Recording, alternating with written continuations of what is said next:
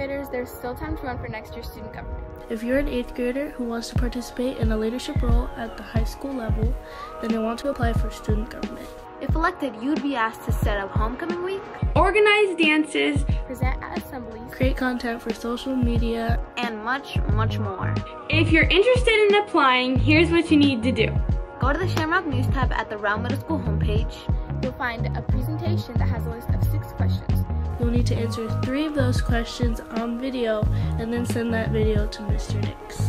You can email the video to him or upload it to Google Drive and share it.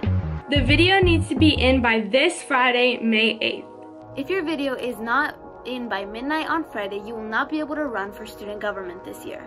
Just in case you're wondering, you can participate in sports and be in the student government.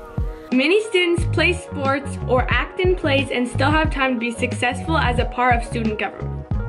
So if you're interested in running for student government, get your video to Mr. Nix this Friday.